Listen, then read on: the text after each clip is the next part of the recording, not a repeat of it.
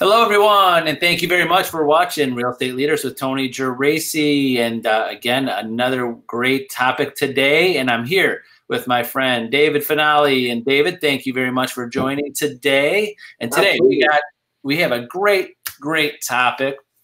Or really, two topics. We're talking about full and part-time agents and full and part-time agents, what we suggest should be a daily schedule. Now, it's always a big debate, always has. For the beginning of real estate and realtors is full-time, part-time. Should you be full-time? Should you be part-time? Who's better? Who gives better service? You have to be full-time, or you shouldn't be part-time. Should you be full-time when you start as a realtor right out of the gate? Or should you start part-time? So we're going to dig into a lot of that today. But David, what do you think is the number one thing when agents get into this business of full and part-time, or where do you think you should start in trying to get everybody to understand what full and part-time really means? Well, it's really pretty simple. Whichever you're going to do. I mean, if you're transitioning from another career, or if you're someone that's been a stay-at-home mom or dad. It's one thing that to do the business and to get your license. Look, it's a known fact that in the first couple of years, 7% of new agents leave the business. They don't succeed. And why is that? Is because I believe some people will say, well, they didn't have the help that they needed, whatever. I believe it's lack of commitment on both the agent's part, whether you're full-time or part-time. So if you're going to be full-time, you need to commit to it. And if you're going to be part-time, man, it is so hard because the commitment level is so much higher than that. And the thing to remember about being part-time, Tony, is that you want to be part-time, not sometime. So right. Clarify that. So if like you remember, like when you were in high school or college and you had a part-time job, right? You would show up at the job. If that part-time job was, 5 to 7 at night, you would make sure you were working at 5 and you went home at 7. You did what you were told between 5 and 7. Right. But as far as being part-time, you got to look at it the same way. Your commitment's got to be the same thing. You've really got to, go through with that. And as far as the full-time, it's the same thing. Look, you've got a reason for doing it. Maybe, maybe one of your reasons is that, you like houses, or, real estate has always been in the back of your mind, and you figured, you know a lot of people. You can make some money at this thing, but you have to understand something. You need a goal, that what you want to achieve and why you want to do it. That's really important. A goal for a part-time person, Tony, could be that they go full-time in 6 to 12 months, or they're doing 2 transactions a minimum a month in for their business, or whatever. But for a full-time person, it's you're working it. I mean. Right.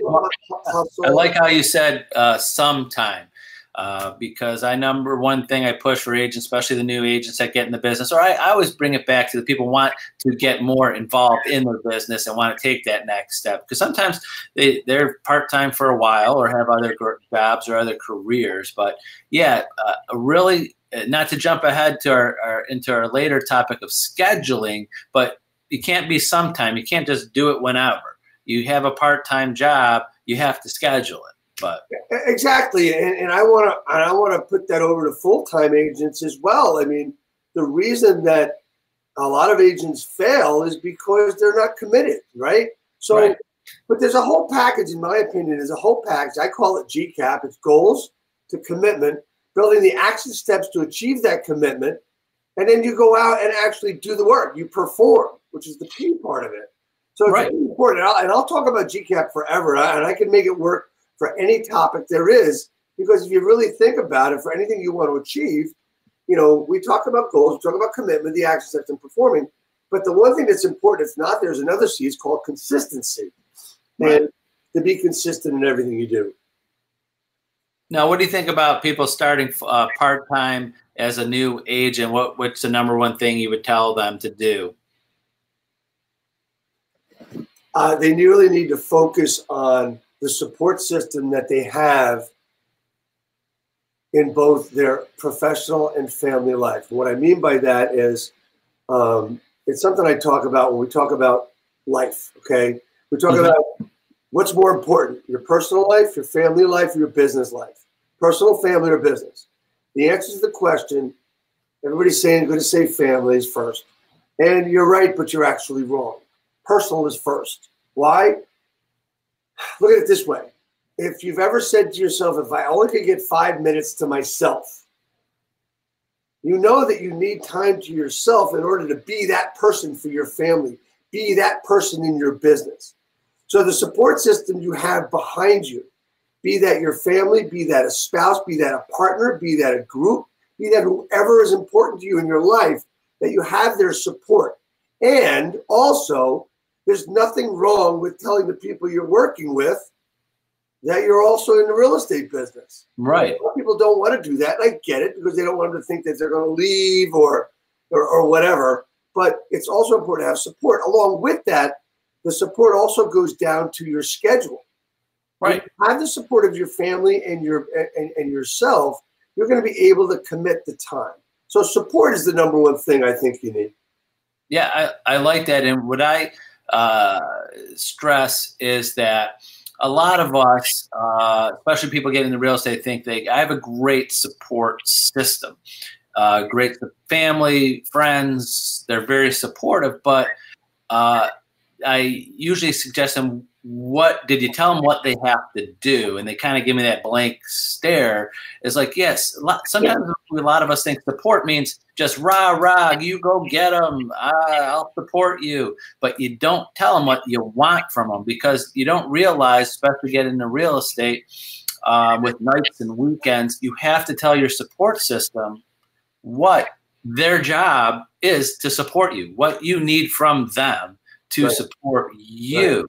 Right. So, and what your schedule is going to be. You just don't need the rah-rah cheerleader. You're going to need, like, you have a spouse, you have kids, like, do you know that when I get into real estate and you sit down with your spouse and your support and your family, go, listen, I might not be available between 6 o'clock and 10 p.m. on certain nights of the week, or almost every night of the week. Like, and everybody sits back like, oh no, we didn't realize that this new career you're getting to, you're not going to be around. I'm not going to be able to help with dinner or help with taking the kids to baseball or basketball. So my first suggestion of people when you talk about I have a great support system is tell them what you actually need them to do daily, weekly, monthly, whatever, to support you, not just a rah-rah, go get them. Yeah, because, you know, along with the support system that you have, it's going to create your environment. And if your environment is tense, you're going to be tense. And that could cause stress, and you don't want to do that. I mean, it's okay to be tense. It's not okay to have stress. Stress is a bad thing. Having tension actually pushes you forward to get your work done. Now, when we talk about, you know, the part-time and full-time stuff, and we talk about schedules, as you mentioned previously, I mean, it all goes hand in hand, because you're going to have to decide, you know, is there, I mean, if you have a family, or you have people that you are with all the time, you're going to have to schedule what you do with them and how you do it. And in order to do that, you need their support. So it's going to be not even an ebb and flow. It's going to be ever continual cycle where, you know, you're going to build up yourself to build a business, and that's what you need, and you need their support. Now, part-time versus full-time is very different, because part-time, your schedule is going to vary on what kind of a job you have, right? So if you have a job where you work at home, that's a lot different part-timer than someone that works 9 to 5. Very different. You know, do you work every day? Do you work? You know, do you have a lunch hour? Do you take a lunch hour? What kind of a producer are you at your job that you have now? Are you a top producer where you're going all the time? Then at 5 o'clock you cut yourself off. Well, that's going to be difficult for a lot of people like that, because they're in their job for, like, they're really excited about it. They work, and to do the same thing to another job is like having 2 full-time jobs. So you have to be careful with energies you put forth to everything. Oh, definitely. Exactly. I've had many realtors. We, as a broker for the last several years, I've bring on at least 30 to 35 brand new agents each year. Everybody's different. Family, no family, daytime job, nighttime job, work from home. Everybody's different. But you got to be organized with everything. And I've seen agents over the years go, great, I have a 9-to-5 job. I could do this nights and weekends, which is great if you schedule, but you forgot to think about all those times at your other job that they used to tell you, hey, can you stay an extra hour? Can you work a little flex time? Can you pick up a Saturday? And you didn't realize that your other employer, your before you got into real estate, was counted on you to do all these things, and then that was suffering. You didn't realize, and you were upsetting people at work.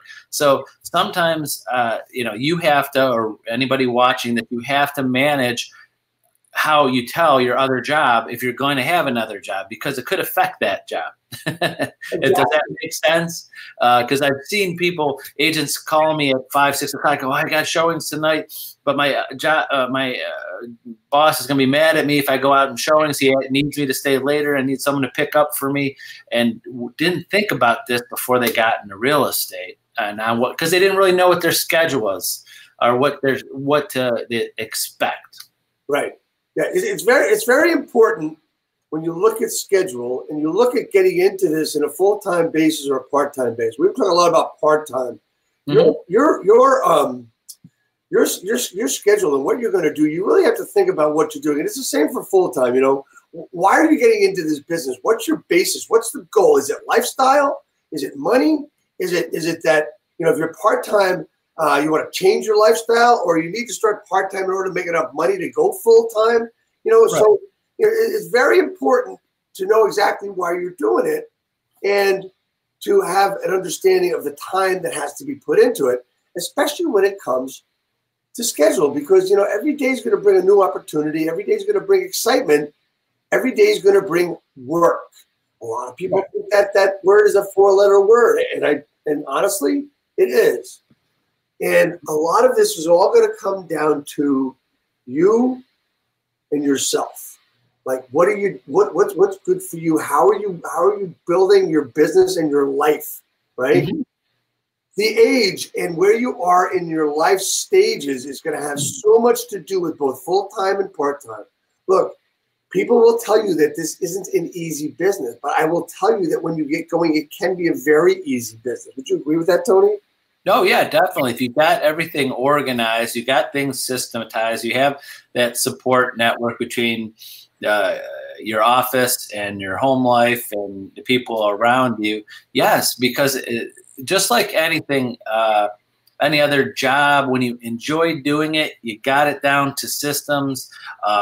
You make it look easy. There's agents out there that always do well every year, and they make it look easy. But if it's hard, if every day is a struggle for you, it's going to be, it's just not going to be easy. You're not going to be successful at it. But there are struggles to begin with, but you got to have that love and that support all around you to get through it. Right. So earlier we've said the word schedule a couple of times. So I want to talk about a couple of things. It's all right with you to go through what kind of a daily thing you should do, no matter what, if you're full-time or part. That all right? Yeah, definitely. Go ahead. Okay. So I'm just going to give you kind of like what I do, and this is based on my programs and stuff. And I do this. I coach this to a lot of different people. It's just, first up, if I have to set an alarm, I'm getting up with that alarm's going off. I'm not hitting the snooze button. Right. I'm going to take a few minutes alone with myself, maybe meditate a little bit. And then what I'm going to do, and if you have trouble with meditation, I get it, because I have trouble doing it.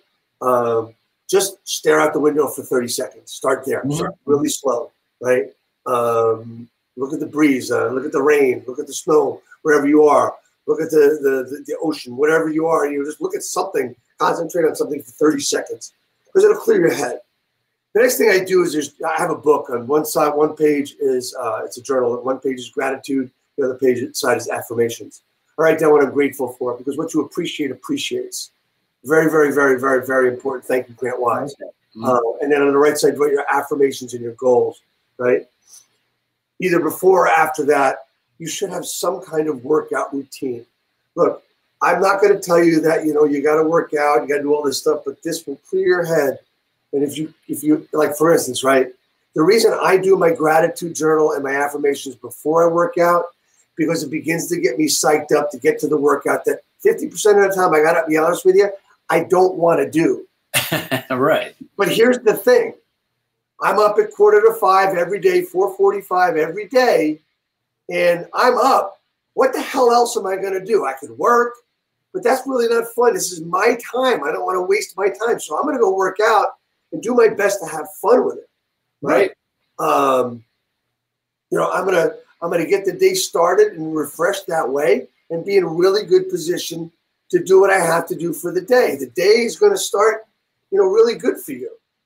Depending if you're part-time or full-time, you know, like you said, what you have to do at your job is going to depend on what your schedule looks like.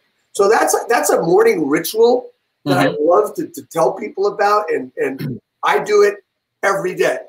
Even if I don't feel good, I do it every day, which is rare. And all those things that you don't like to do, at the end of the day, you're happy that you did them. Absolutely. So you don't like the process, but you like the getting through them, you know. So yeah, I mean, you know what? I mean, there's some days where I run 3 days a week, and you know, I was born at night, not last night. So you know, I've been around a couple of years, and people say, "Well, what are you running for?" Because I like to do it. I think I haven't figured that out yet, but you know, I mean, every day is progress for me on how I'm running and my pace and everything else. I mean, with technology these days, it's gotten a lot more fun because I actually have an app on my phone that connects to my running shoes. Which is really? I didn't know that even exists. Right? I'm not a runner. So it makes it a little bit more fun to do the run. That's more right. But the point is that yes, even running or lifting or walking on a treadmill on an incline, I mean, those things are not always fun, but you set it up to be fun. You set yourself up to succeed by having commitments and goals. So let's set yourself up to succeed having commitments and goals with your workout. And here's just one last thing about working out. I didn't mention anything about nutrition, but I'm just going to mention one little sentence. You can't out-work out a bad diet. So if your diet sucks and you eat a lot of sugar, a lot of candy, and a lot of processed foods, a workout's not going to cure that. Right. And I always deal with it.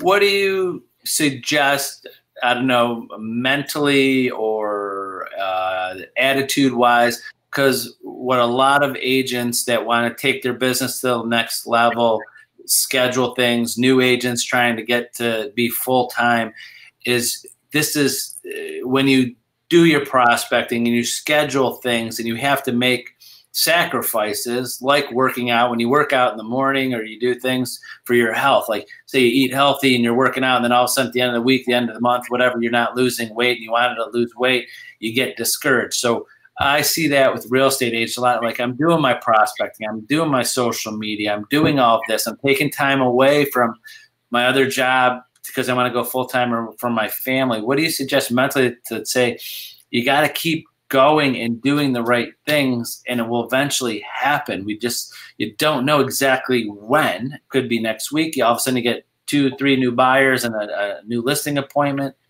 You know, it's getting through that not satisfaction right away. That like, wow, I did my prospecting calls for a week. I did this and I got this right away. You got to keep going, right? What do you tell yourself? Number one, if you're going through the motions just to get it done, you don't have the right attitude, and people on the other end of the phone are going to hear that. Number one. Number two, if you're doing everything as prescribed, you're right. Business is going to come. Let's look at weight. I am not a weight expert. I just know, as I said, you can't outwork out a bad diet, right? I know that with me. I know how my body is. I mean, you know, I have a goal in my workout routine and where I want to get with it. But I also have committed to eating cleaner, eating better. I feel better. I mean, even in my run, I feel better, right? Because I'll use my run, okay? So last year when I ran, I was training for a half marathon, and I couldn't understand why I wasn't able to increase my pace. I mean, in a month's time, I should have been able to go from a 10-minute mile to a 9.5-minute mile. But I never could do it. And if I did it, it was like once, and then I couldn't do it for 4 weeks. Because I'd get tired. I couldn't do it. But what I realized recently over the past 6 weeks is you can't outwork out a bad diet. And what I mean by that is if I ate a lot of bread or a lot of heavy stuff that wasn't, and sugars and processed stuff, I wasn't going to be able to achieve any goals. So as I have cut that out and looked at what I had to do to achieve something, it's working for me. It's the same with your business, right? So if you look at prospecting, if you look at doing all the right things, and your mentor, your broker, your coach, your manager, whoever has said, do this, this, this, and this, and you'll see progress, you'll see business. The thing you need to do if things aren't working is to look in the mirror. Look in the mirror to see if you actually are doing the work and what you have to do to get there, right? It doesn't, if you keep working harder and harder and you do it the wrong way, you're going to get more behind her. Right. So kind of like you can't, if you're saying that like about a diet and working out, you can't outwork out a bad diet. Maybe you could take that and say you can't outwork a bad attitude, a bad process, a bad strategy, a bad attitude, not being organized. So you could work hard, but if you're not organized, you're not systematic, you're not keeping notes, you're not follow up right, and you don't have the attitude, if you don't have the love for the business, it's going to be hard. Right. So the idea is that, the commitment to what we talked about earlier about commitment. If you're doing the things properly, your schedule isn't working for you. That's probably one of the things. And to talk about schedules, it's really simple. I mean, honestly, I think the best time to do any kind of prospecting and all kinds of prospecting is 8 to 11 in the morning. Plain and simple. You've got to commit to making a certain number of contacts every day. Right. I work with a lot of different people, and one of the things that they commit to is they commit to making 100 contacts a day. Right? That sounds like an awful lot, and guess what? It is. But you're not calling 100 people. You're sending out gratitude texts. You're sending out things, thanking people for being your friend, or you're sending out information and you're connecting with people. A contact is not a dial. You can dial 500 people in a day easily, right? A dial is one thing. Leaving a voicemail is another. But actually connecting one way or the other with a human being is going to build your business. Sure. So understanding that schedule of 8 to 11, and everything I said about ritual is before 8 o'clock. Right. It's before 8 o'clock. I totally agree with you. And so basically, if you could schedule it, process it, you enjoy doing it, or to a level where you feel good at the end of the day, kind of like a run. Not everybody loves to run, but they'll feel better that they did it. You got through it. At the end of the day, if whatever you did, and just having the right mindset that you're okay with it, like that. Right. At the end of the day, you're like, I didn't waste my time doing that, and not being upset. Well, I took time away from my family or friends to do this, and it wasn't a waste of my time. I'm happy at the end of the day that I got that done. Absolutely. And when you're looking at your schedule, if you're really, coming from a place of integrity, you've got to, you use that word integrity for a lot of things. You need to be, have integrity with yourself, have integrity with your customers, and have an integral feeling of, accomplishment. And look, everybody's goal in life is they want something. Right? Mm-hmm. As a marketer, you're trying to give people what they want, really not what they need. You think you know what they need, and the people that fail in this business in marketing is because they're trying to give people what they think they need, not what they really want. That's why Apple has been super successful, because they're giving people what they want, not necessarily what they need, what they think they need. Microsoft tries to give people what they think they need. Right. That's a big difference between the two companies in a nutshell. Right? So if you give somebody what they want, they're going to help build your company. Look at Apple. Look at how it is today, right? And I'm not saying that because the new phone just came out. I always use that example. Right. But if you have a good schedule, and you have a good schedule as a new agent, let's talk about that first, right? That 8 to 11, that is non-negotiable. And you're not going to follow. You can do some follow up with leads when you finish your prospecting. Now, it's not follow-up time. Now, if you've got a buyer that you haven't had an appointment with yet, you're still trying to get that appointment, that's a contact. That's not a follow-up. So understand the difference, right? trying to get in contact with leads that are not responding to you, and talking to your sphere of influence, doing your social media posting. If you're doing it for prospecting only, that's prospecting. So everything goes into the 8 to 11, but your objective is always to reach a certain number of contacts. Right. Now, after 11, okay, you want to take a 20-minute break and check your email and check your social as well. Do that. But if you're going to do that, Tony, I suggest you use this thing on your phone called a timer. Right. Especially if you're going into social media. Like I think I did it last week or the week before. Right. I said, I said to my phone, give me a countdown. That's going to keep you in tune and integrity and within integrity with yourself as well. Your appointments can be in the afternoon, and you can quit at 5 or 6. And what's going to happen if you're doing your prospecting first thing that day? Man, I tell you what's going to happen is you're going to have the business, and you're going to quit every day at a certain time and say, wow, today was a great day. I can't wait till tomorrow. Right. That's good. Right? Oh, definitely. But there's one other thing before I go into the part-time agent schedule, and this goes for both part-time and full-time. Your schedule must have a minimum of 30 minutes a day of practice or role play. Yep. For things. See, I'm not telling you that you have to have a script and sound like a robot. I'm saying that you need to know what the hell to say on the tip of your tongue. What do I mean by that? If you practice properly, all of a sudden you're going to have a conversation with somebody, and it's going to come out. Something's going to come out of your mouth that you had no idea why it came out of your mouth, but it was like what you're supposed to say because you practiced and role played properly. Look, as an industry, we don't believe in practice. As an industry, we need to look at, football started now, right? Look at what they do. They practice every day. The day before the Super Bowl, the week before the Super Bowl, what are those two teams doing? They're still practicing. They're still practicing.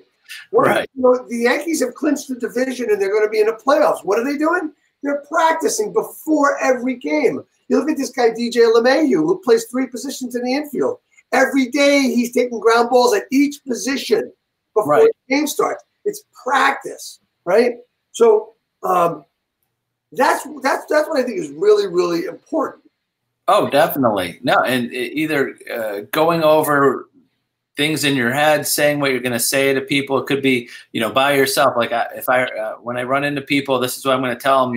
The 1 minute I have right next to them, this is what I'm going to be saying to people that are. I get 10 minutes of conversation, and reach out to any agent watching this. Reach out to your broker, your owner, your manager. Set up role playing times. Reach out to other agents. Other agents love to help other agents. Practice. So remember, it's everybody says it's a numbers game.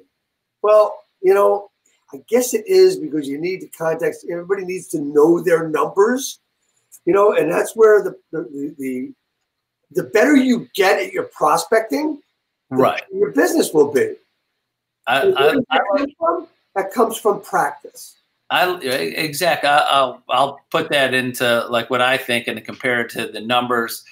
It's a numbers game, but I don't play baseball. I'm not a professional baseball player, but if you get me up to bat 100 times, I still won't hit as many, I won't hit a home run, but you get someone as a professional baseball player, throw 3 pitches, they'll hit maybe 2 home runs. It's not a numbers game. If you don't practice and don't do it, it's just you're going to have to do it 200 more times, or be in front of a buyer or potential customer 200 more times than someone. If we get 2 people in front of them and they get both of them to use them as their realtor, if you don't practice, it doesn't matter how many people you're going to be in front of. Some people just use going in front of people as practice.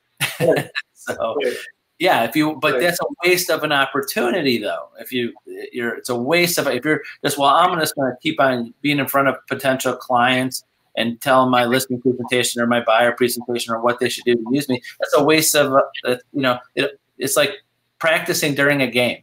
You don't do that. Don't do that. Right. And you know what? And that's what we do as an industry. I have found that as an industry, we're practicing in front of our clients. Right. I can see, I will tell you this. One thing that Tom Ferry said once is that, as a new agent, get your script out for expireds and call old expireds and do the, if you have nobody to practice with, do it there, because look, they're never going to see you. They never know who you are. So if you make a mistake, okay, fine. They're not going to remember you. They're not going to know who you are. Right. Yeah, Mike Ferry is great. I also like Brian Buffini. He promotes the mayor campaign. Right. Like a mayor campaign. You're the mayor of your town. What are you going to say to people in that split section, like you're a mayor and you're a politician and you're out there campaigning for yourself as a business? What are you going to say? You got to have a mayor campaign. What are you going to say to get them to use you, to keep them yourself on top of their mind? Exactly, and I just want to hit the part-time agent schedule real quick. Yeah, we're running up against time. Look, it's simple. It's an 8-day-a-week job. There's no question about it for you, right? So your nightly thing is going to be 2 to 4 hours, depending on what you are in your job. The more, the better. But you need an hour at least every night of prospecting, 5 nights a week. Now, Fridays might be a little different, so your prospecting may go into a Saturday, where you might walk a circle prospecting. You might do that, right? Your weekends, 8 to 12 hours a day. That's just the way it's going to be. If you really want to be successful, if you've got that goal of going full time in 6 to 12 months, or those 2 transactions a month, you know what? If you hit it hard, you're going to be able to do it. Now, here's the thing I want you all to understand, that having a goal and committing to a goal is one thing. How you get to that goal is another. A lot of people will say, well, make your goals realistic.